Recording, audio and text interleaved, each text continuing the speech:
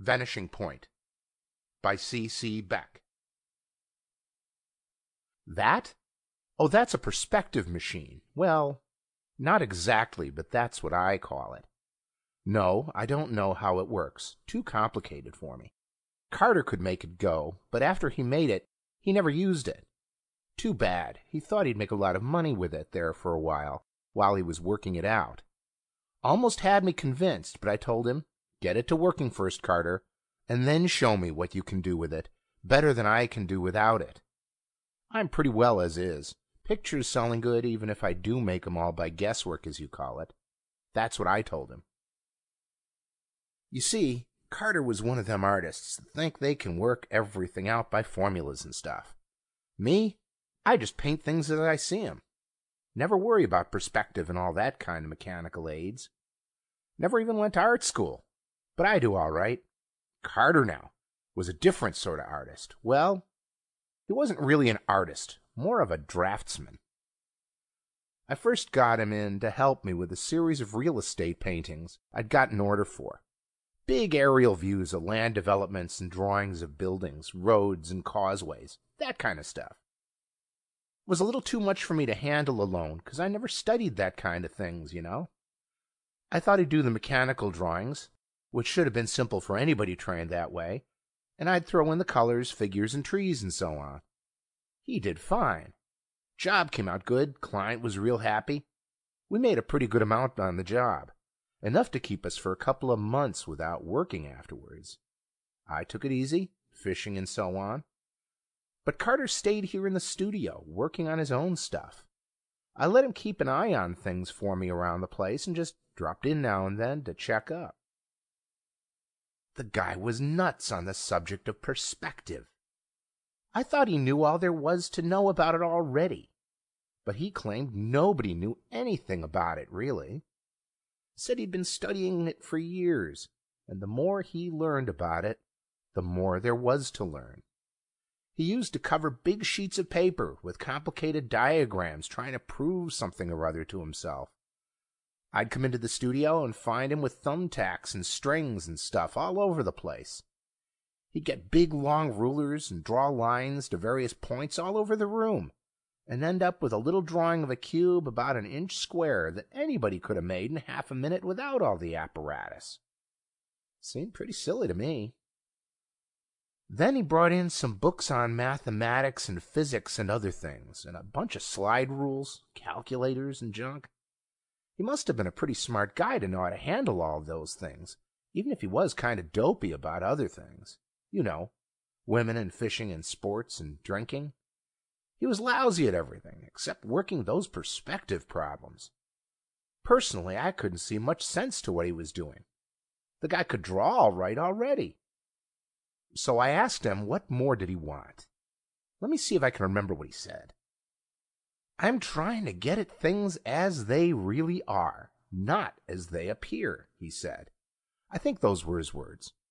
Art is an illusion, a bag of tricks. Reality is something else, not what we think it is. Drawings are two-dimensional projections of a world that is not merely three, but four-dimensional, if not more, he said. Yeah, kind of a crackpot, Carter was. Just on that one subject, though. Nice enough guy otherwise.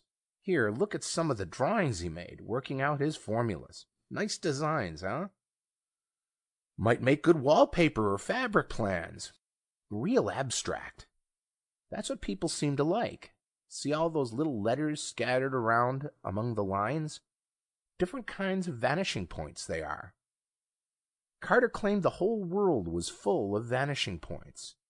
You don't know what a vanishing point is? Let me see if I can explain. Come over to the window here. You see how that road out there gets smaller and smaller in the distance? Of course, the road doesn't really get smaller. It just looks that way. That's what we call a vanishing point in drawing. Simple, isn't it? Never could understand why Carter went to so much trouble working out all those ways to locate vanishing points. Me? I just throw 'em in wherever I need 'em. But Carter claimed that was wrong. Said they were all connected together some way, and he was going to work out a method to prove it. Here, here's a little gadget he made to help his calculations. Bunch of discs all pivoted together at the center. You're supposed to turn them around so the arrows point to the different figures and things. Here's the square root sign. I remember Carter telling me that. This one is the tangent function, whatever that means. Log, there is short for logarithm. Oh, he had a bunch of that scientific stuff in his head all the time. Don't know whether he understood it all himself. He built this thing just before he put together the perspective machine there. Silly looking gadget, huh? All them pipes and wires and that little cube in the center. Don't try to touch it. It ain't really there. You just think it is. It's what Carter called a teteract or cataract. No, that ain't the right word. Something like that. Tesser something or other. There's a picture like it in one of Carter's books. Hurt your eyes to look at it, don't it? That's what Carter thought was going to make him a lot of fame and money. That perspective machine. I told him nobody had ever made a drawing machine yet that worked, but he said it wasn't supposed to make drawings. It was just supposed to give people a view of what reality really is, instead of what they think it is. I don't know whether he expected to charge money to look through it, or whether he was going to look through it himself and make some new kind of drawings and sell them. No, I can't tell you how it works. I said before, I don't know. Carter only used it once himself. I came in here the day he finished it, just as he was ready to turn it on. He was just putting the finishing touches on it. In a few minutes, he told me, I'll have the answer to a question that may never have been answered before. What is reality? Is the world a thing by itself and all we know illusion? Why do things grow smaller the farther away from us they appear? Why can't we see more than one side of anything at a time? What happens to the far side of an object? Does it cease to exist just because we can't see it? Are objects not present, non-existent? Because artists draw things vanishing to points, does that mean that they really vanish? A whack. That's what he was. Nice guy, but sort of screwy. He kept saying more goofy things while he was finishing up the machine, about how he'd figured out that all we knew about vision and drawing and so on must be wrong, and that once he got a look at the real world, he'd prove it. How about cameras, I asked him. Take a picture with a camera and it looks just about the same as a drawing, don't it? That's because cameras are built to take pictures like we're used to seeing them, he said. Flat, two-dimensional slices of reality, without depth or motion. Even 3D moving pictures, I asked. They're closer to reality, he admitted, but they are still only cross-sections of it. The shutter of a movie camera is closed as much of the time as it is open.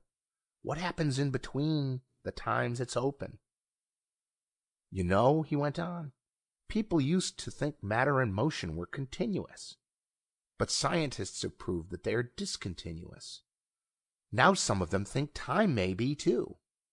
Maybe everything is just imaginary and appears to our senses in whatever way we want it to appear.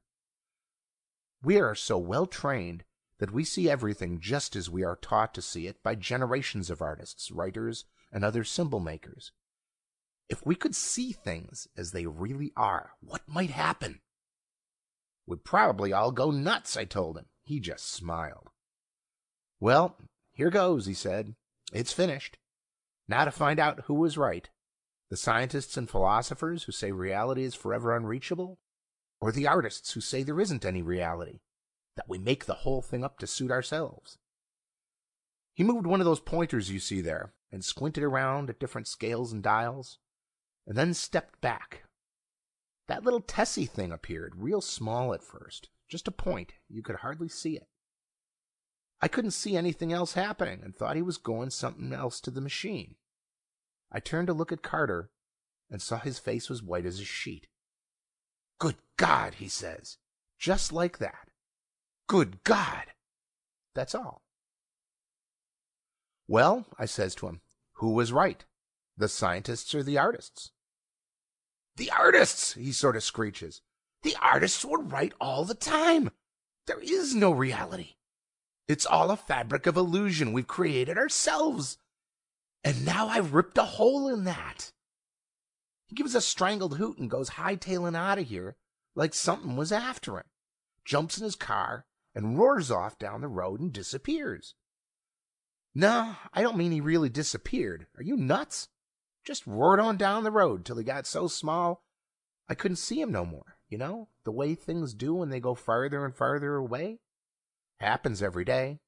That's what us artists mean by perspective. The machine? Well, I don't know what to do with it. If Carter ever comes back, he might not like my getting rid of it. I was thinking maybe I'd put it in the hobby show at the county fair next week, though. You notice how that funny-looking cube inside there gets bigger every time you look at it? There, it's just doubled its size again, see? People at the fair ought to get a big kick out of that.